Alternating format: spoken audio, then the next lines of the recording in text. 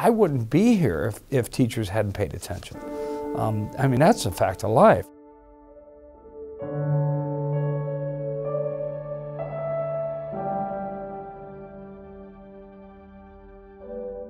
I am literally the product of the public school system.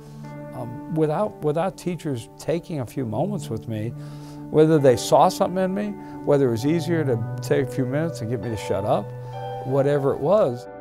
When I talk to teachers all the time, I say, if you all hadn't paid attention to me, you'd be paying for my jail cell.